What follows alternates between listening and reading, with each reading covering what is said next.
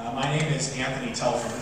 I am the chief docent with the Community Observatory, and we're really excited to have Tim Pinkney with us here today, our NASA ambassador. Tim Pinkney is at the age of 13, he saw his first rocket launch, and he was hooked on space. And he set the goal to become an astronaut. That dream may be fulfilled in a couple of years when he plans to be launched from the Virgin Galactic's Spaceship 3. As it rockets into space and he experiences 6 minutes of weightlessness and simultaneously earns his FAA astronaut wings. Occupying his time until the launch, Tim has been a NASA solar ambassador since 2016, giving about 50 presentations per year to community and civic groups.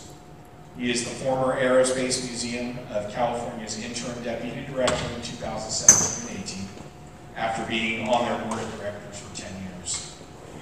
So a few interesting facts about Tim is he is a war veteran, Navy pilot, made the last aircraft carrier landing in the Vietnam War. So thank you for your service, Tim. We really appreciate that.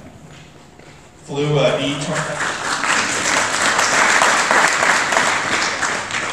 B-25 World War II bomber over the Golden Gate Bridge. He's known for keeping an engineless glider aloft for 6 hours. I have no idea how that's possible. He's a former collegiate wrestler, pole vaulter, and mountain climber, and he grew an 842-pound pumpkin. And he showed me the picture. It's big, really big. And that's not just a one-time thing. He showed us a picture of about 2,000 pounds of pumpkins in one place, so he's good at it. Like a true Californian, he's a surfer. So without further ado, I'd like to turn the time over to Tim. Thank you, Anthony. Glad that you're all here and are going to face the weather that sadly shut down the observatory tonight. I was really looking forward to that. But, you know, the famous astronomer, philosopher, and author Carl Sagan said, telescopes are like time machines. And we're about to launch the most complex, most sophisticated, most expensive time machine that man has ever built. And that's the James E. Webb telescope. You know, the solar system, the universe is about 13.8 years, 13.8 billion years old. And this telescope, near as we can tell, will get us within 200 million years of the Big Bang. Now, 200 million years kind of sounds like a lot of time. But if you go back in Earth's history, 200 million years, what do you get? The sweet spot of the dinosaurs. That was the golden age of dinosaurs 200 million years ago. So, reality, that's not very long in cosmological terms. So we're going to revolutionize what we know, and we're going to find out questions we didn't even know to ask.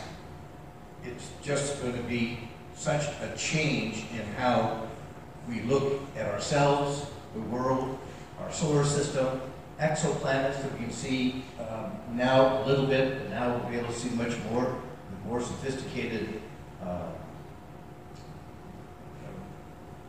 collection devices, let's call it that. I am the Solar System Ambassador. We are NASA volunteers. There's over 1,000 of us, and we love what we're doing, and we love sharing our information. And NASA just loads and loads and loads of information about every project. And so they give us about one seminar a week, PowerPoint slides and everything else, with an expert coming and talking about it. So I'm just a sponge picking that up, and then I take those slides and put them together with the slides I made to show you what's going to happen here. So we'll be looking at the universe, a Hubble picture. Has anybody, all those who've seen a Hubble image, raise your hand, please. And oh, okay.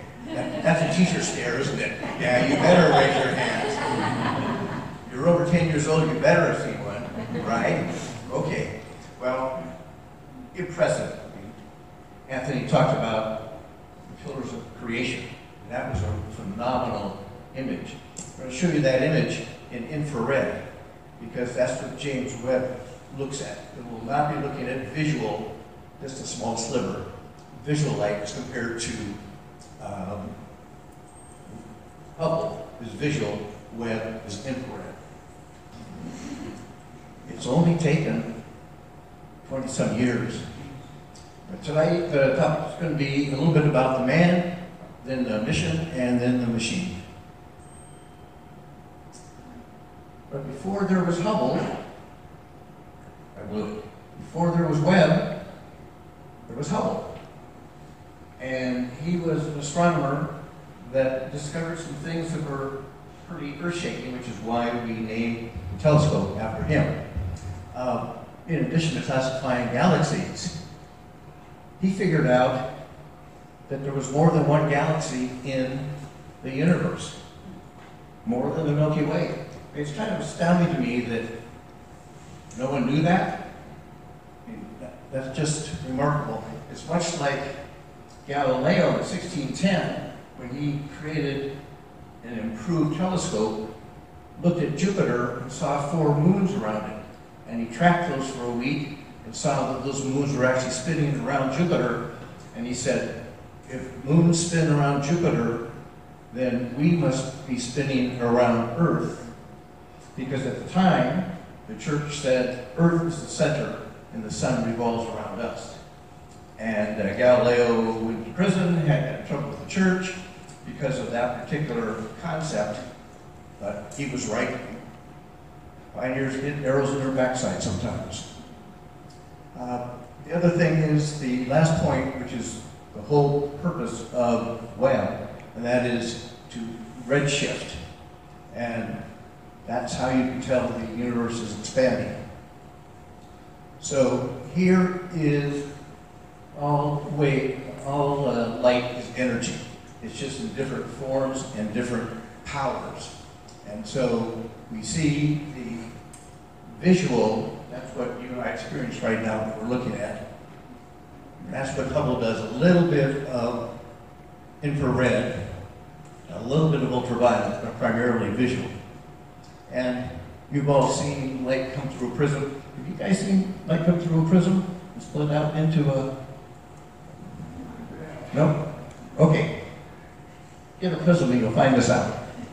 And at the top is infrared. But you've seen the results of what water and light can do. You ever see the rainbow? There you are. You've seen light be split apart by atoms of water. And so that's what is the visual component. And as you notice here, the red have the longest wavelength, the greatest spread out. And so that's one of the reasons we have orange sunsets. If you saw that one tonight, that was glorious.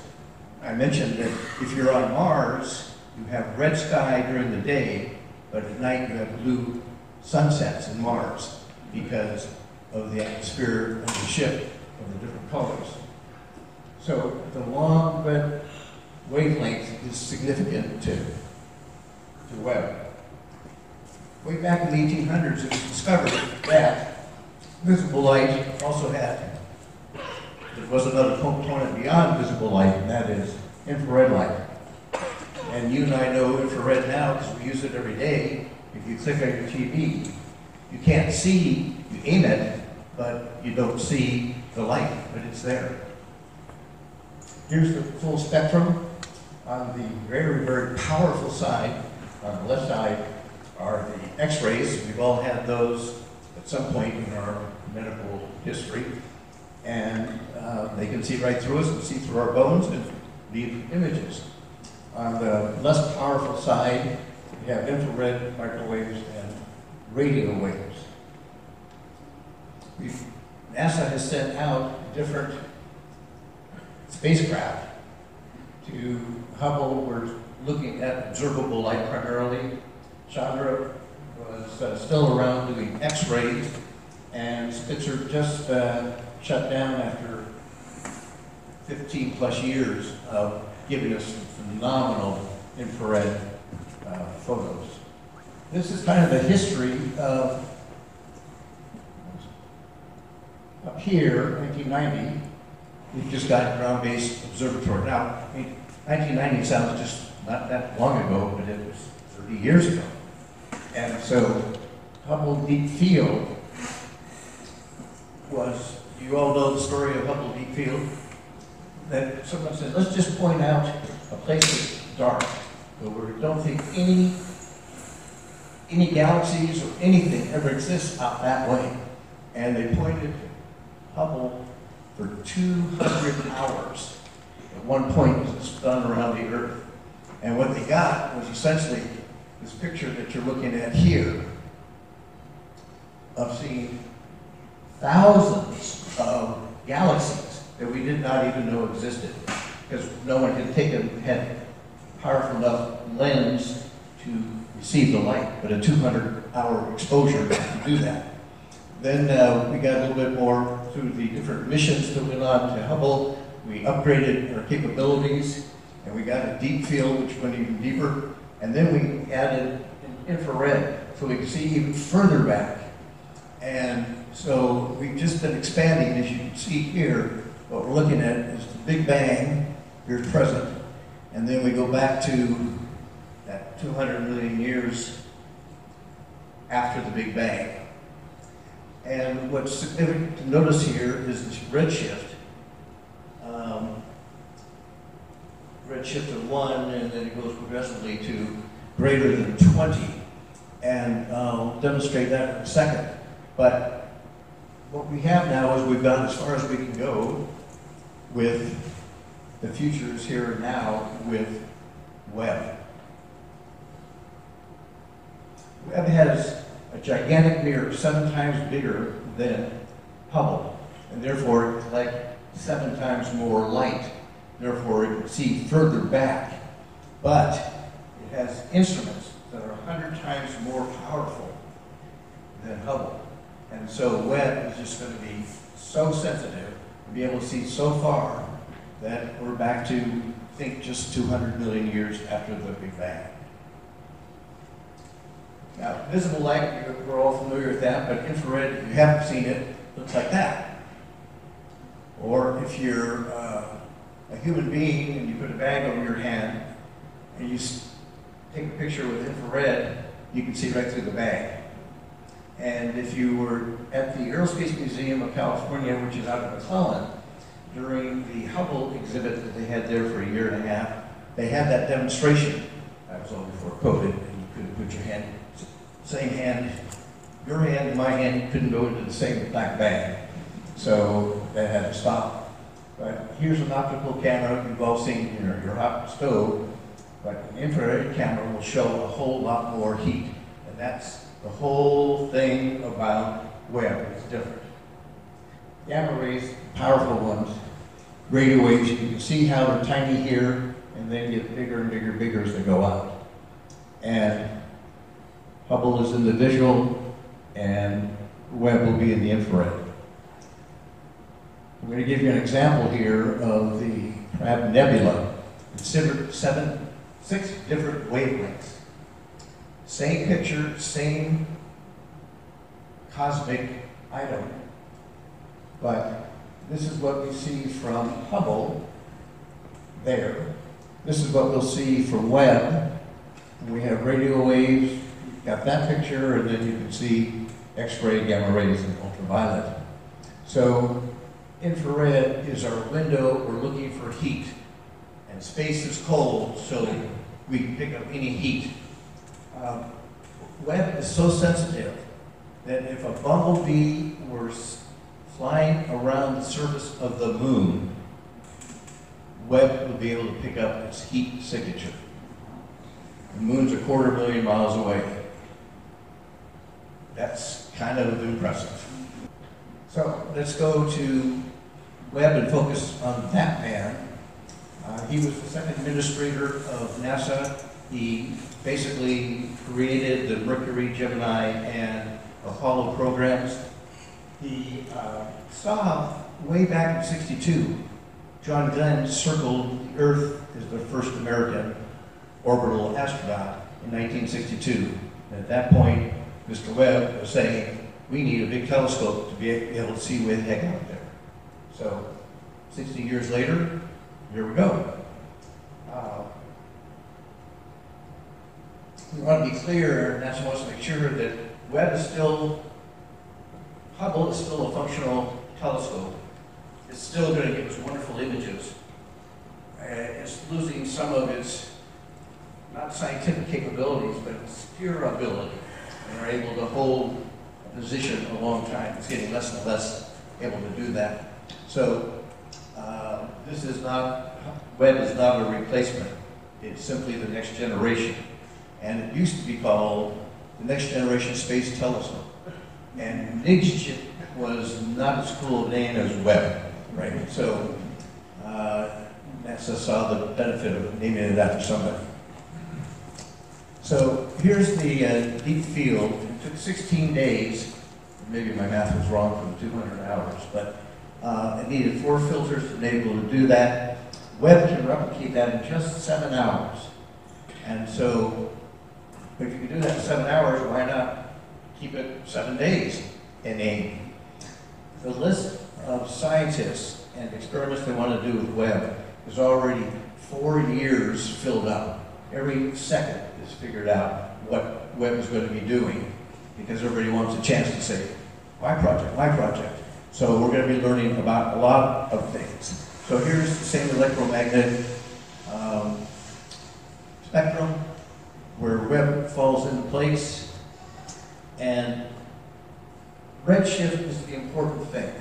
When galaxies start out, the light actually is more bluish, and over time, it doesn't lose energy, but it loses its color, its wavelength. And so I went to great expense and time to demonstrate this. This is my demonstration of wavelengths over time in redshift. And so as time goes on, the waves bend and they turn more red.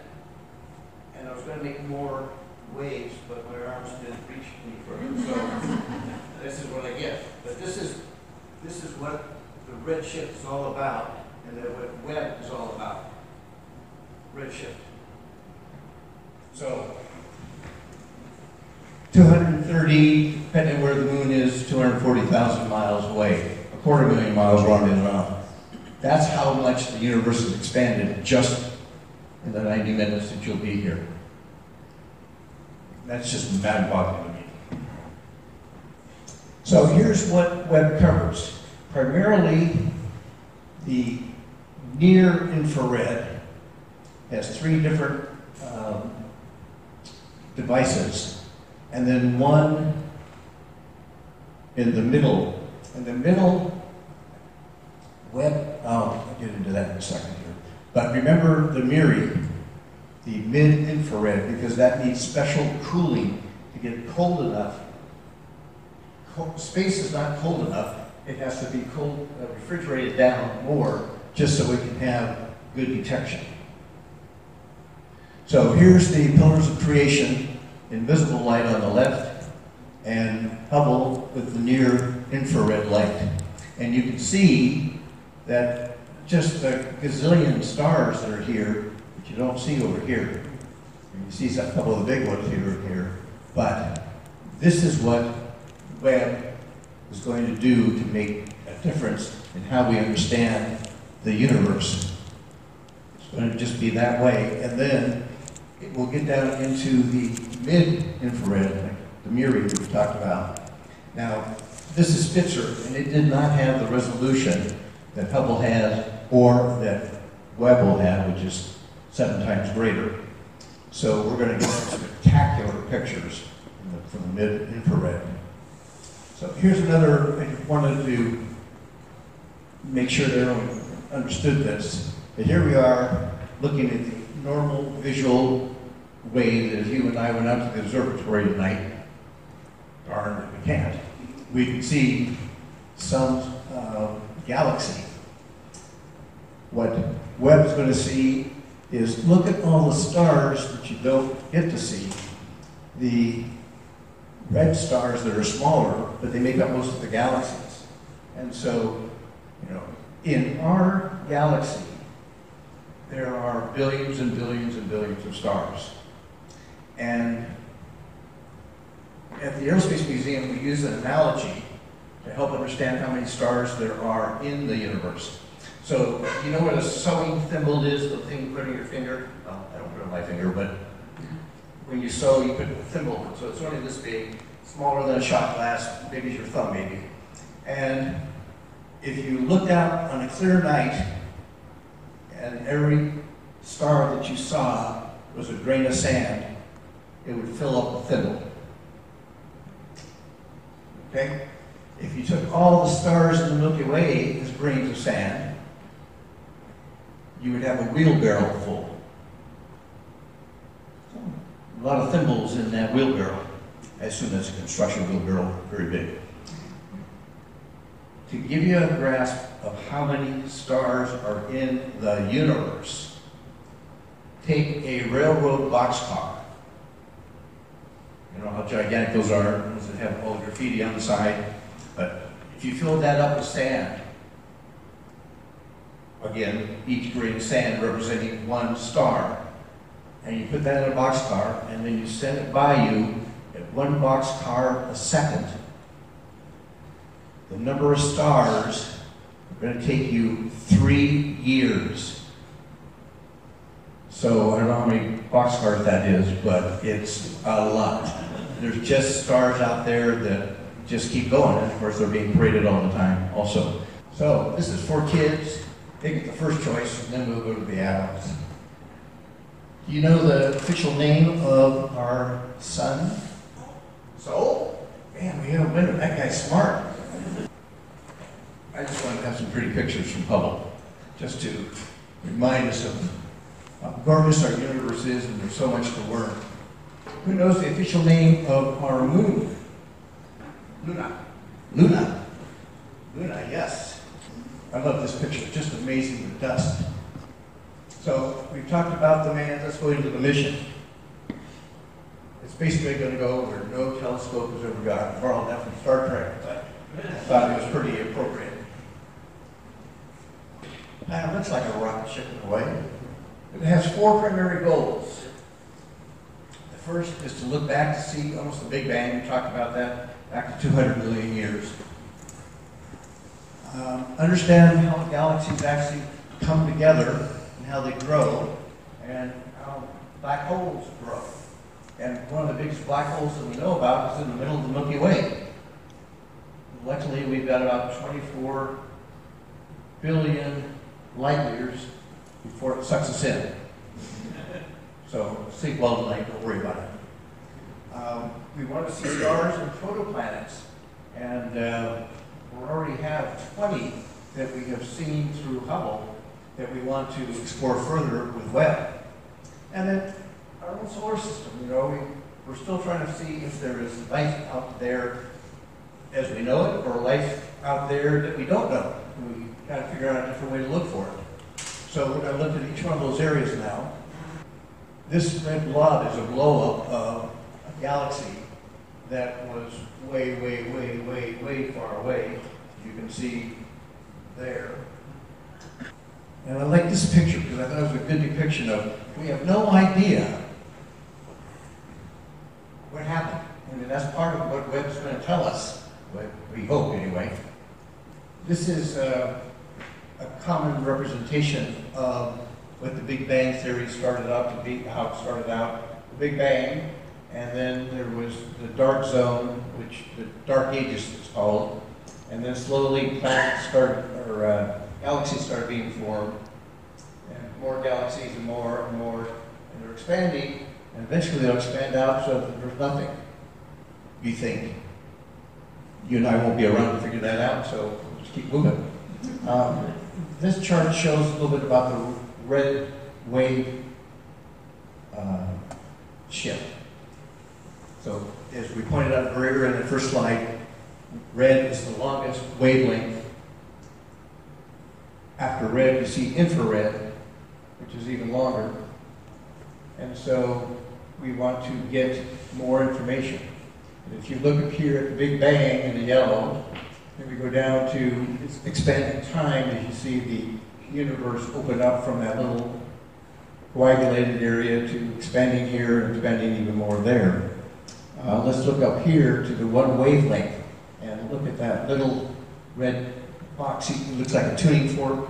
That's about one wavelength. And what we're going to do here over time is just go down here and see that the wavelength has expanded. That's the redshift occurring. So it started out blue, it's yellow there, and then where we are today is in the redshift. And so that's the whole the whole driving force of the Webb telescope is all of that. So here's another way to look at that. Again, the Big Bang. The first stars form, but not yet galaxies, then galaxies. Way up at the top, we have our present day. You've got Hubble somewhere a little bit into the near infrared, but Webb comes way down here, and that's the difference that will take us almost to when the first galaxies are formed. Again, 200 million years. Here's what we think we'll find, and these are pictures that have actually been taken by Hubble, that are the growth and depth of galaxies over time. And it's just like a cartoon book. You just go from where we are now, here, and it just gets less and less and less until it collapses on itself, and then there's quiet in the universe. And here again is the famous picture, as well, infrared and visible, slightly different perspective, but a lot more stars you can see on the right-hand side. Here's the future of the Milky Way. The Milky Way is about 12 billion years old. Remember, time started 13.8. Milky Way is 12. Our galaxy is about 4.5 billion years old. So there's where the Milky Way is today, and over time it will end up just diffusing. Again, that's a timeline we don't have to worry about.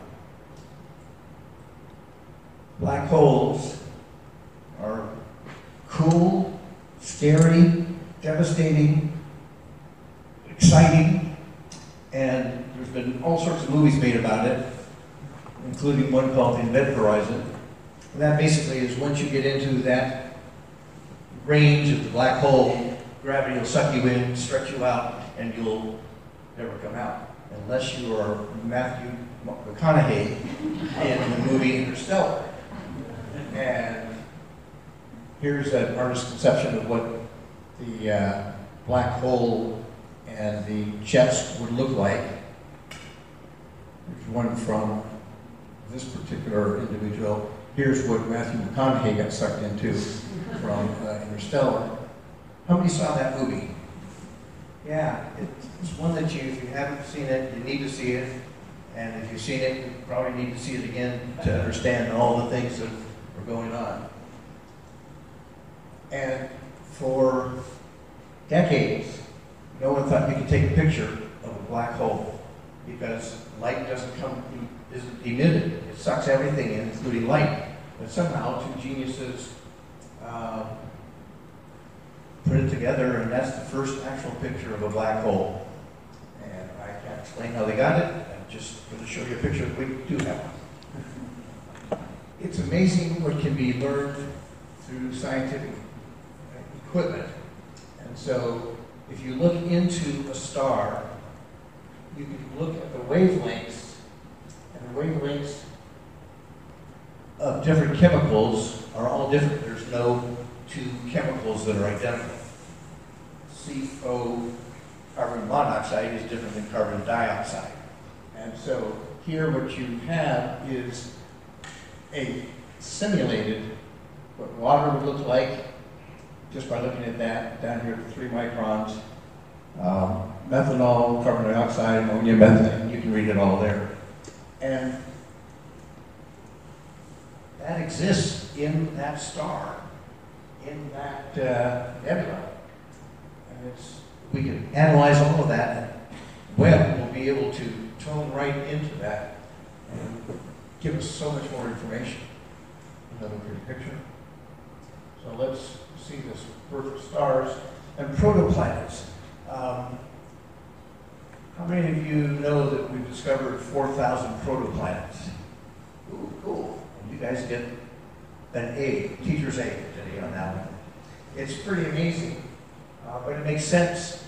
And now NASA believes, in the science world, that every star, that wheelbarrow full of stars, has at least one planet. So we've got 8 planets, 9 if you are Pluto inclusive.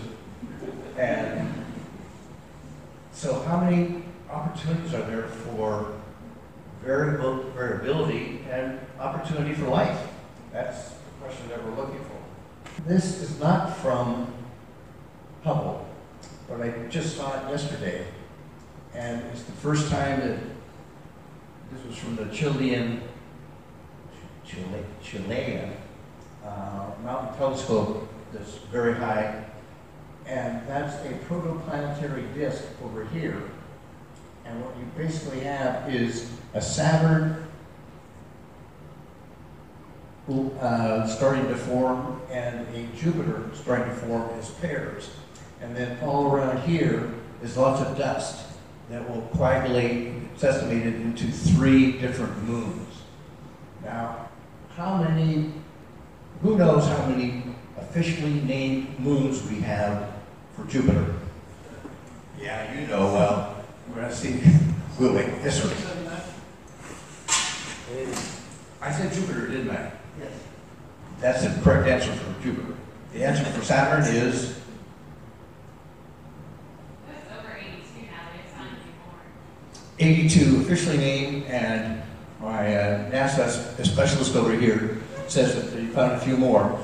And so we can't call our moon the moon because there are over 200 moons out there in the solar system. They all have names, and that's why we have Luna.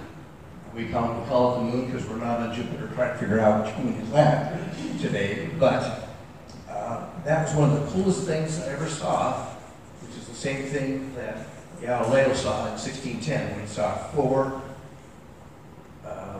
moons circling Jupiter with his little telescope.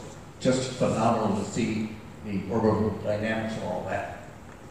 So spectroscopy is what is Webb's secret weapon. It takes light and divides it after it bounces it around into a spectrum. And every element, just like it has a different chemical composition, also has a different energy composition, therefore it has a different spectrum. And this is what spectroscopy can tell us.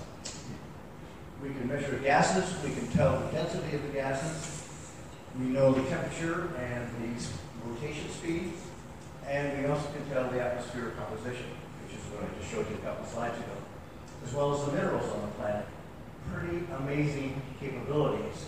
And here's an example of what the MIRI instrument can do.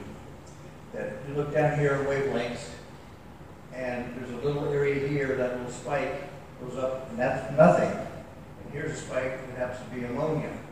And there's a spike that comes in to be acetylene, hydrogen, and carbon dioxide.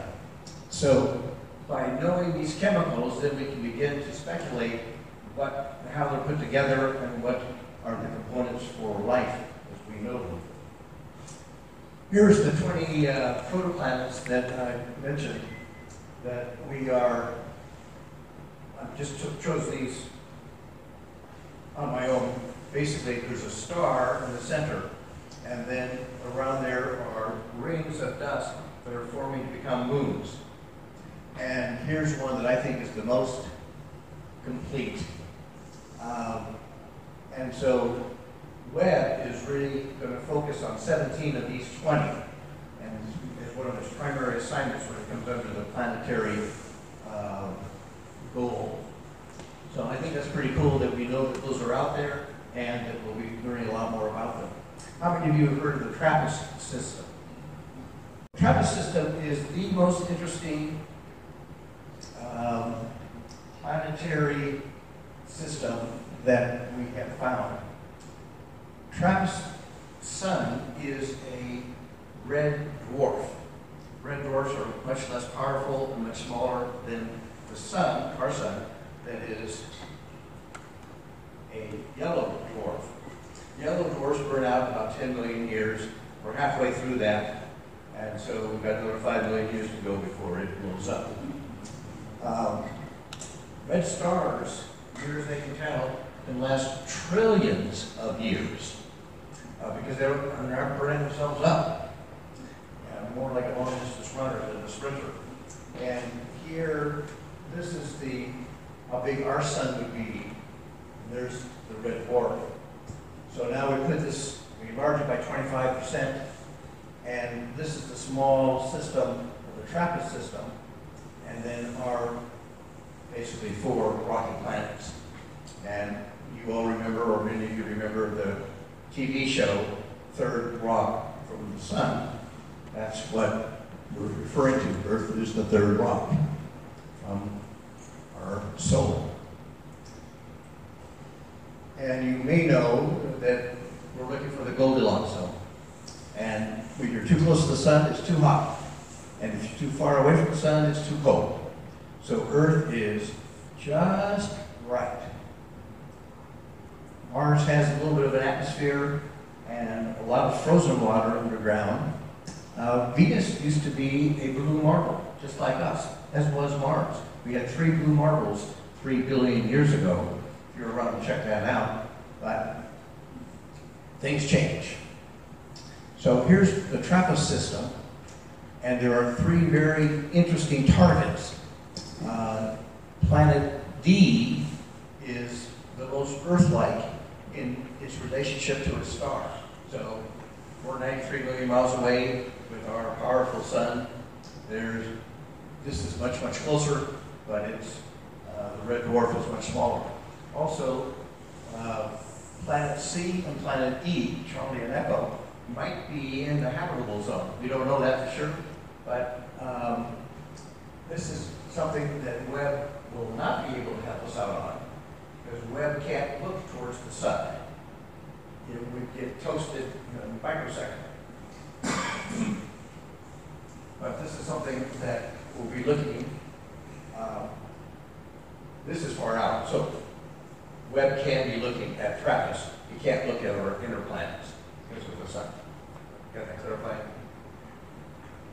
So here's an artist's depiction of TRAPPIST, and NASA's already printed up pictures for travel vacations. If you want to go to TRAPPIST 1E, it's been voted the best hot zone vacation by the Space Writers of America in 2400.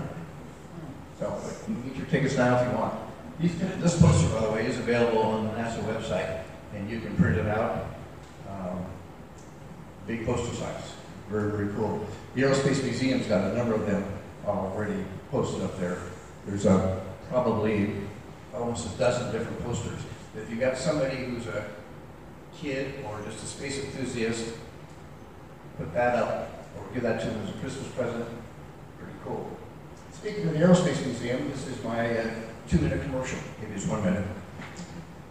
How many have not been to the Aerospace Museum? I won't shame you.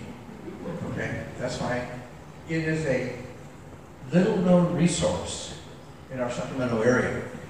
And it's undiscovered. People go in and say, I never knew about it. When I go out to groups and I ask, usually about 1 or 2 out of 10 will have been there. And that's a shame, because they have all sorts of ever-changing displays. This is what it looks like on the outside. I helped raise almost $1 million to build that $3 million pavilion. Inside we've got airplanes. Outside we have a lot of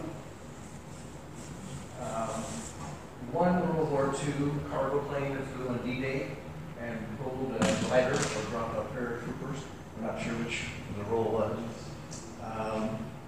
Lots of, there are Korean, there are a couple of MiG fighters from the bad guys, back in the day when they were bad guys.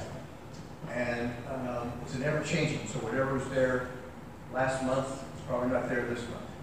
Is that the one in McClellan? That's the one in McClellan, yes.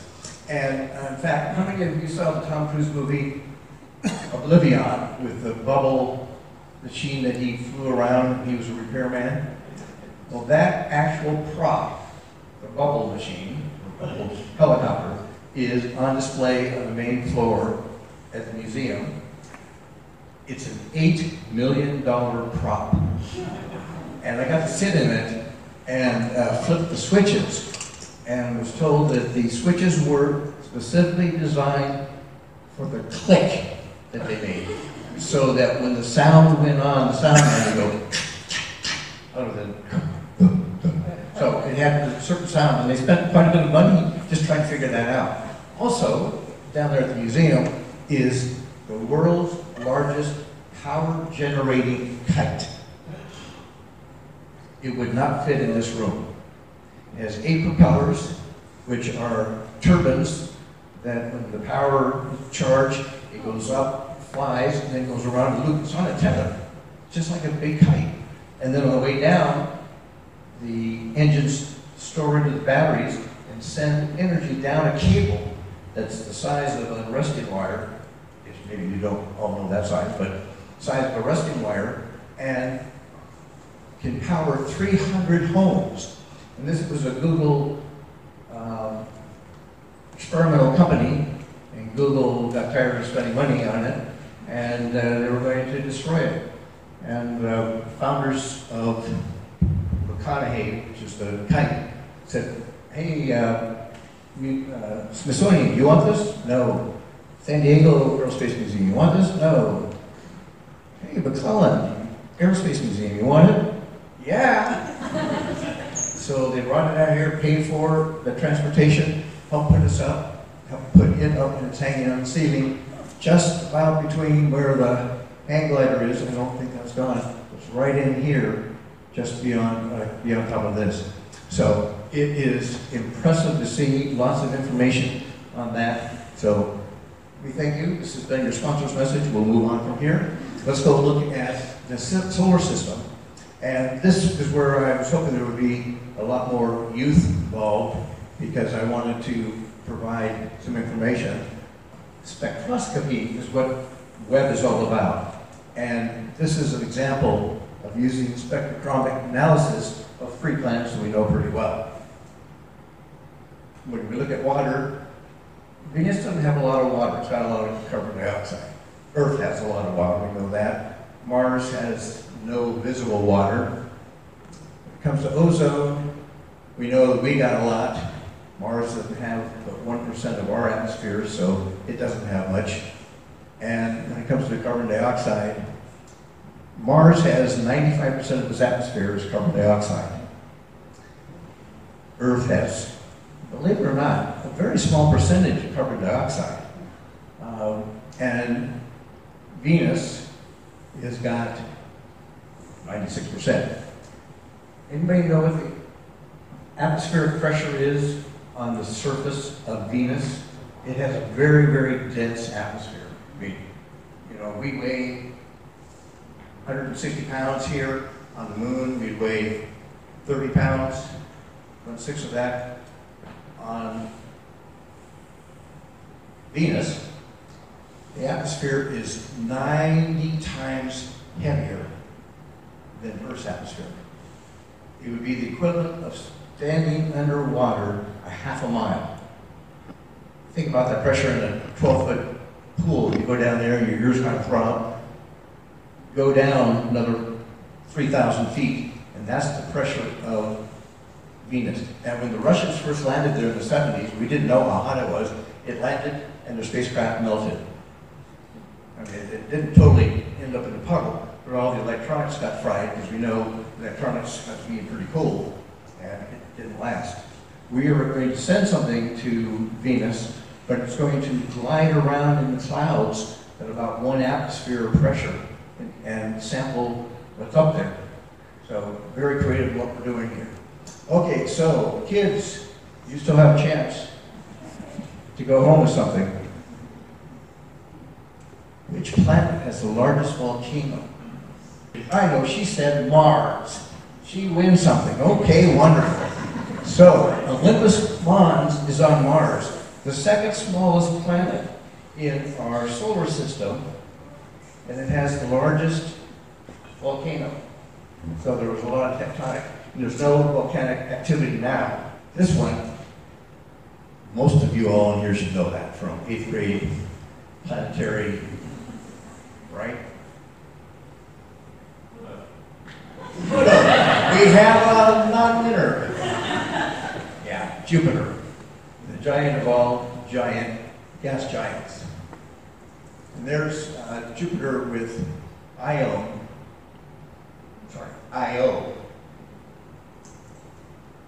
And when Hubble looks at Jupiter, we see it on the left, but what Webb will see are all those different bands. And I don't know if you know, but each of those different colors goes one way, and then the color above it goes the other way, or below it goes the other way. And so it's just literally, not zigzag, but stratified. And Jupiter's about 36,000 miles thick. So if you could stand on the surface and you fell, it would take you a long time to get down to its core. We're not sure what the core is. It could be rocks, or it could be molten mercury. So, molten hydrogen.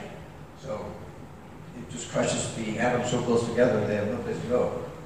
I've already given you this answer twice. Galileo. Yep.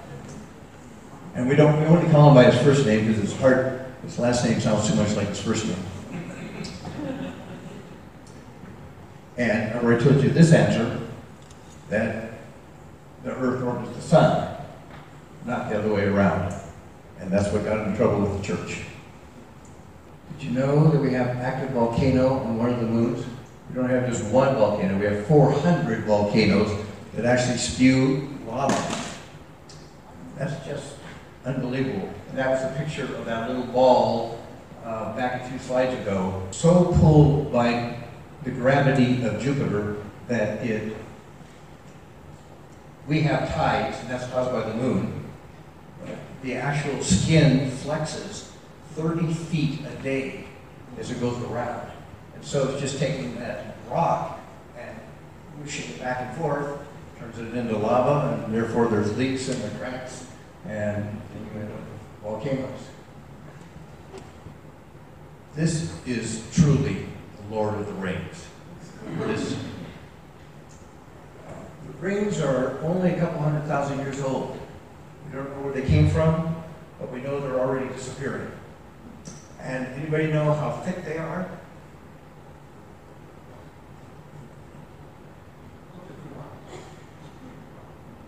"30 feet. 30 feet. There's a couple spots that are a mile high that are kind of accumulated snow cones. 30 feet. And the distance from there to there, you could put the Earth on one side of the rings, and our moon, Luna, on the other side of the rings, around 240,000 miles wide. Or if you round up, I'm a salesman, you always round up, 250,000. Out of our 200 moons, how many moons have an atmosphere? One.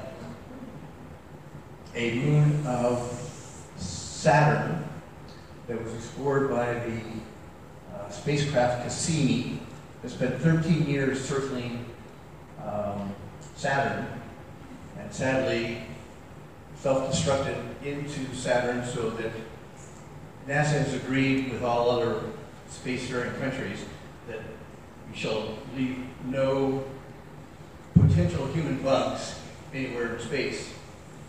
So even though the spacecraft are built in a sanitary weight room and done all the things, there might be a microbe on there, and we don't want to take that chance. So we sent Cassini at 77,000 miles an hour into the atmosphere, and it just melted and became part of Saturn. But we did launch a probe down to Titan.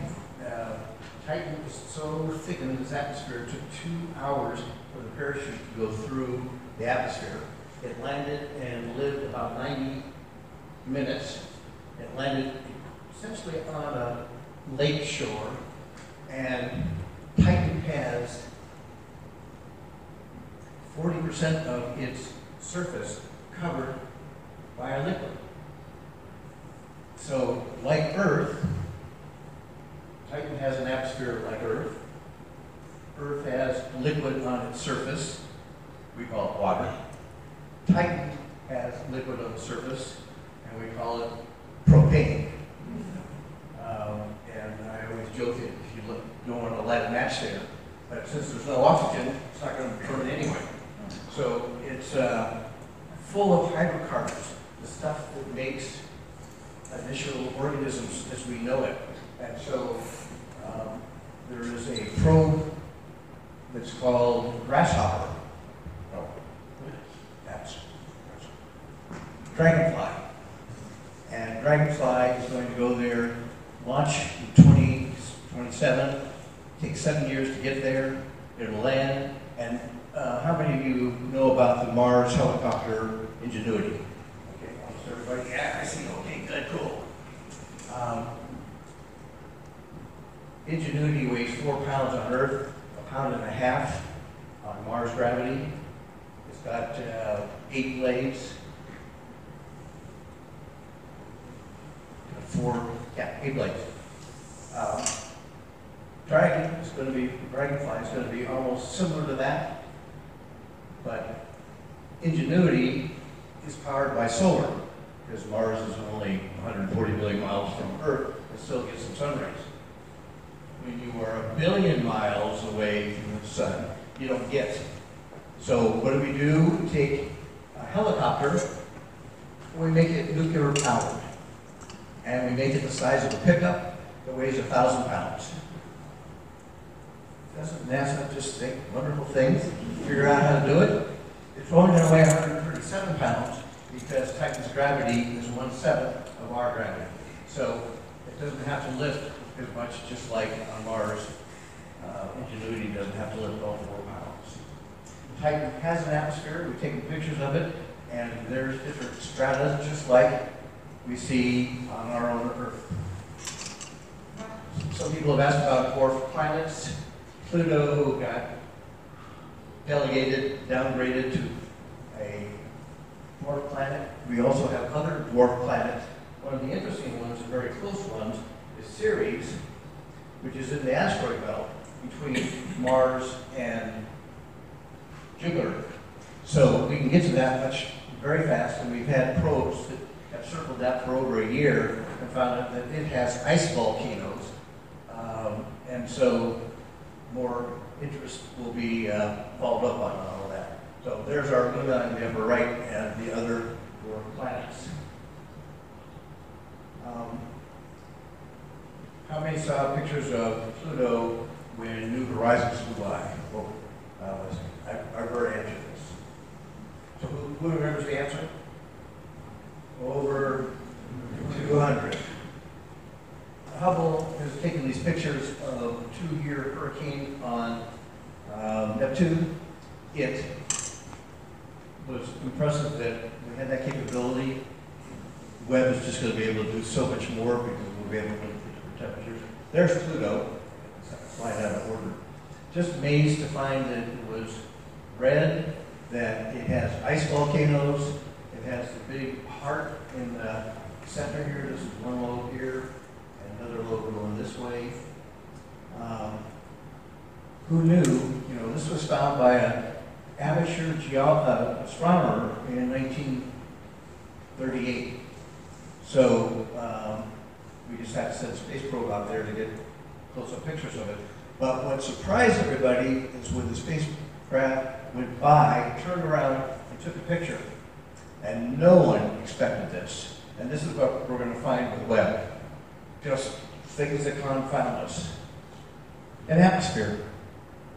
There was an atmosphere around Pluto, and this is a picture when the planet blocked the sun, and you can see the atmosphere just like you saw on Titan, or you saw even on the Earth. And that's remarkable. We're just going to have so many more remarkable revelations with Webb. 20 years ago, the only place that had water, liquid water in it or on it was Earth. We were sure of that. Everything else is too far away from the sun to have liquid water. Well, guess what? We learned some stuff. So we've got to keep an open mind to science because that's what's ever changing. And there's some pictures of them. Ganymede is with Jupiter, Callisto, Europa is also with Jupiter, Titan is Saturn, and Triton is with Neptune. So it's way out there, and it still has liquid water. We know this is called Luna. We know it's very artsy to put the moon into a photograph. Have any of you ever been to the backside of Mount Rushmore? You've flown by it. Well, then you saw this part. There's 4 other moons in the universe we didn't know about. Okay. And I have to say that everything I say and you hear are my opinion. It's not JPL, Observatory, or NASA. So we'll wrap it up here with the machine. It took 9 years to design and say, oh, let's redesign it, let's redesign some more. Well, here's some more science we want. It took 11 years to build, and for the last 5 years, all NASA has done is test and retest individual components, and then as they got together, and then test those and add those.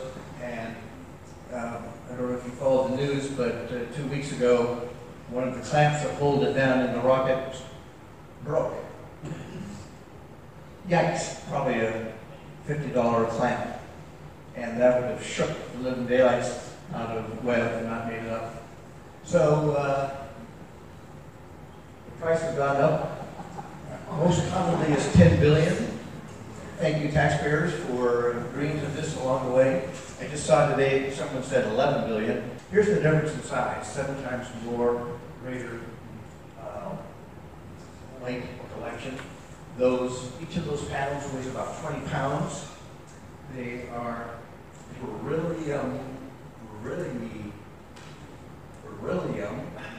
almost, he says it right, covered with gold, a very, very thin amount of gold, about the amount of the weight of a golf ball. Not the size, but the weight of a golf ball. And it's spread out over all of those 22 screens. So it's a pretty thin layer. But gold is one of them, well, it is the best reflector of heat. And so that's what we want with Webb, is to have the heat. So give you a size idea that Hubble's the size of a school bus. Webb is the size of a tennis court. You say, okay, well, what's that really mean? Well, put some people in there and you get to see. And this has all got to be folded up and put into the top of the space, a rocket that's only 15 feet wide. So, a lot of people went in from a lot of different countries. There will be a test for the kids in the back on these particular producers of different Webb parts. We talked about the hot and the cold. So on the whole idea of Webb has got to be cold. It's got to be space cold or colder.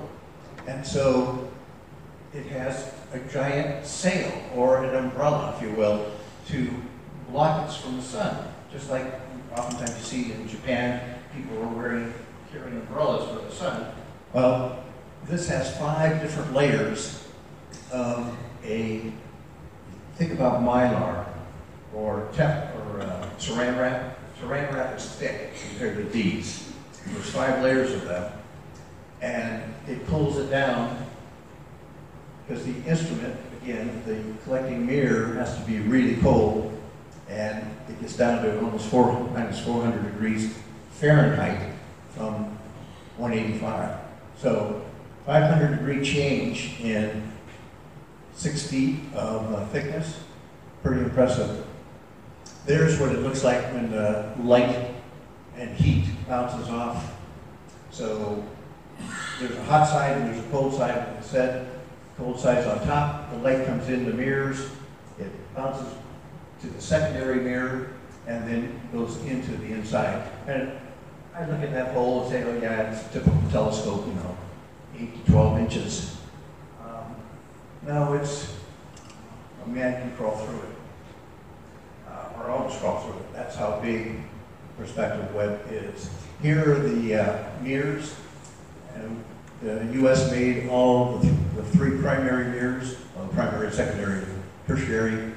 The fine steering mirror, which keeps Webb aimed at the right place in space, is made by our Canadian friends.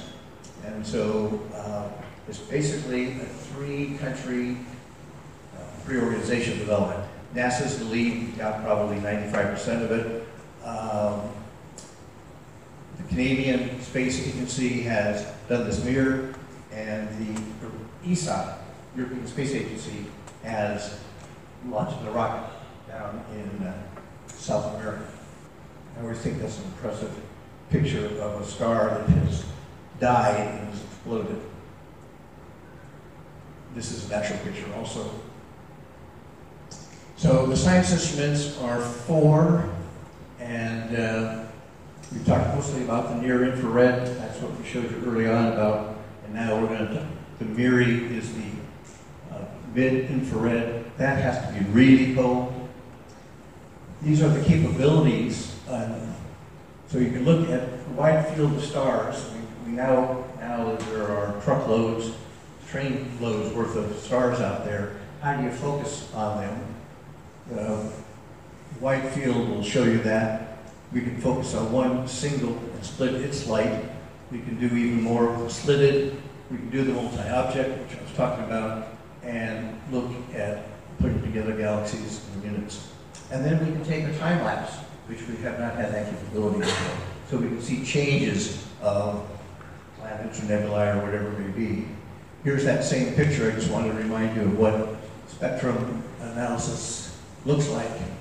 And I've highlighted each of the instruments that has spectroscopy. That's, you can see every instrument has that capability because NASA's making sure it's got, if one breaks, it's got a replacement. And this diagram I thought was good in that it shows basically only spectroscopy. This has camera spectroscopy and a chronograph, which blocks out the sun so you can see what's going on around it. And then you can see the other capabilities here with cameras, spectroscopy, chronograph, etc. So those are the instruments. And the cameras have evolved. We know the Civil War, then we got the Brownies back in the 50s, Polaroids in the 60s, got to single lens reflex cameras. Now our iPhones are more sophisticated than all of those. And I took an iPhone Max Pro and compared it to, this is Webb's camera. You know, iPhone's got 4 lenses, this looks like it has 4 lenses. But NASA's got something up its sleeve. There's how the frame for it, so you can't put that in your back pocket. 62,000 lenses, 62,000 apertures, shutters, if you will, in one square. Got 4 squares, do the math, 250,000 shutters to take pictures.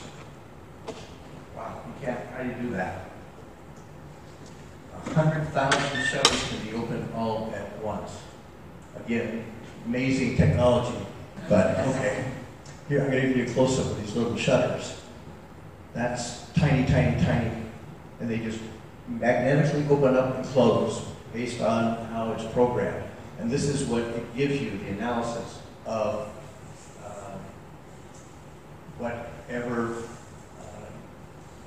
object that you're looking at. And I took a long time, and you won't have that time, but these are slightly different elements.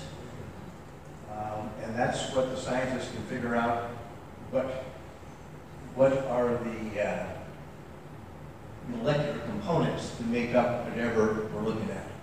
Some people refer to Hubble as origami and being folded up. I thought transformer was more like kids. It's a cool thing. It looks pretty common. And what you got to do is fold it up to fit into a 15-foot wide. And how do you do that when it's as big as a tennis court? Creatively is the answer. And then we're going to launch it from French Guiana. Now, Cape Kennedy's up there. How come we didn't launch it at Cape Kennedy?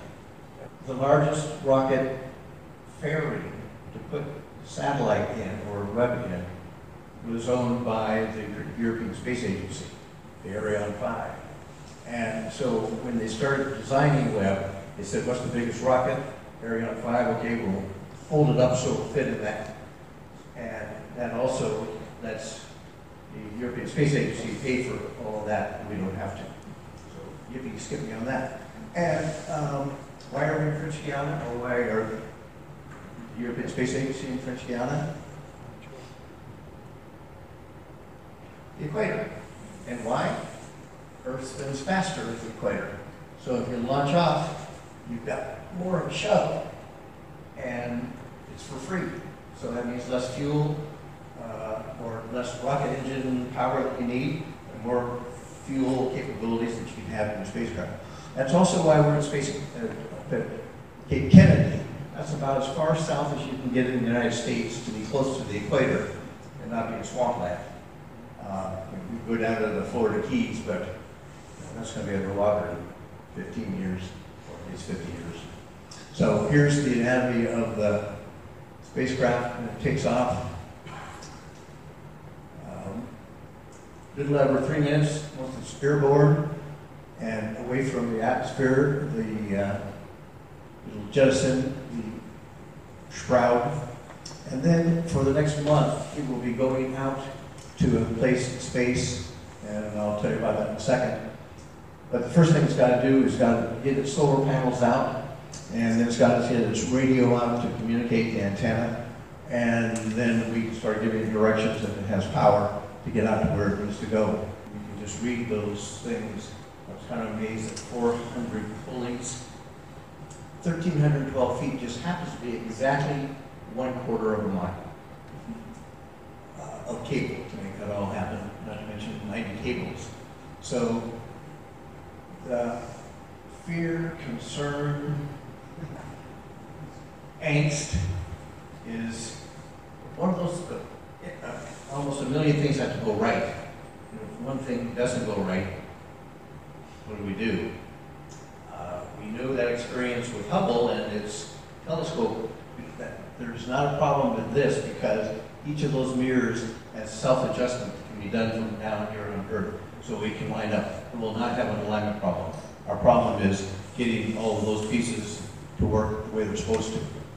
And just to reiterate, Webb circles the Sun while Hubble circles the Earth. So this is going to go around the Sun, and here's the answer to your question. It's going to be 1 million miles, or 1.5 million kilometers, to L2. And L2 is a Lagrange point, which is a mathematical point where gravity of different bodies kind of neutralize each other. And so L2 that we're interested in, you want to get away from the Sun because you can't stand heat. You want to get away from the Earth because it has a lot of heat. You got to be away from the Moon because it has heat. The Moon still has a core of 2,200 degrees today. It's cold on the surface, but it's still warm inside. And so we've got to get out 1 million miles. So we're going to be 4 times the distance of the moon to 900 and change million miles to L2. And it's going to park there, and then as the Earth goes around the sun, Webb will follow it. Here's a graphic I thought was pretty good to show the difference in gravities. And this is much like a Einstein space-time continuum warp. This is what warps with the gravity and how L2 fits into all of the Lagrange points. I don't know the math of that. Do you know the math of that? We have an expert in here. We can ask her about Lagrange points afterward tonight. Here's the deployment over 100 and some odd days. Starts out, you know, at South America, basically normal temperatures, and then start worrying about temperatures, trying to get things cold as we get into space. Scientists use Kelvin temperatures, not Fahrenheit, not centigrade. Kelvin, 0 Kelvin is absolute 0. There is nothing colder, you can't get colder. Water freezes at 273 Kelvin, so, and boils at 300. The MIRI instrument, remember the one that said it was down into the mid-range, has to have an extra cooler to get it down to 4 degrees Kelvin, to be as close to absolute 0 as possible as humans can make it. So this is all that's going on for the first 30 days as it cools down, and you can see its progress here as it's kind of coming down and getting colder and colder, and finally gets kicked in where the cryo cooler down to 7 degrees Kelvin. And I say, my goodness, things we didn't know. And one of the things, Hubble has been around 30 years, which is pretty amazing. The space station's been around 20 years. Hubble in the upper right-hand corner would take this picture here, but the Nancy Grace Roman, or the Roman space telescope, will be 100 times wider, broader than Hubble. So we're going to see a whole lot more. And she was the first chief of astronomy. I'm very forward thinking of NASA back in the 60s to have a woman be head of anything, let alone head of astronomy. And she's no longer with us, which is why she gets the name of the telescope named after her. But she's the mother of Hubble. And so, where's Webb today? It took a boat ride from Long Beach down through the Panama Canal to French Guiana, and then it got unfolded in a massive clean room that's bigger than this room, that's clean, microscopic clean, and took 10 days to fuel it. It's got about 50 pounds of propellant, and then another almost double that for an extra propellant. It needs some, it's going to get out to the 1 million mile mark, and then it's got to stop. So it needs propellant to slow it down and stop it, and then it will stay there, and then just have to balance it out as you saw as it unfolds. But then every once in a while, when they want to look at that star, then they got to pivot over. And so what probably will be the limiting factor on Webb is the fuel. It actually will be the coolant for the infrared camera, that will evaporate. And so we still have capabilities to steer it, but we may not have the mid-range. So Webb just a few days ago was moved from its final assembly building. It's waiting in another clean room. And 1 week beforehand, it'll be moved to the general launch area. And just 2 days before it's ready to take off, it'll be put onto the rocket, strapped on with the nose cone, and then run checks on everything else again. There is a website that JWST, NASA.gov. You can watch that. There's a live countdown counter on that. There's lots of information in those different areas, and have a Webb, just a Webb lunch party. Just know that you're going to be taking off at 4:20 a.m. So our time in the morning. Yeah. So instead on your time, or your East Coast time, that's uncomfortable 7:20, but we're going to have to get up in the dark. But I'm going to be up there watching it, so I want to be there live, and everybody will have their fingers crossed, not just for the launch, but for the next month, while all those things try to unfold successfully. And remember, 9 years to design, 11 years to build, and 5 years to test the thing. And that's all they've been doing, is testing. Webb is designed for seeing the early universe, learning more about galaxies, having learned about star cycles and other worlds, exoplanets. And we're going to have photos and discoveries in 6 months that will just astound us, and have those questions that we don't even know. I thought this was heartfelt.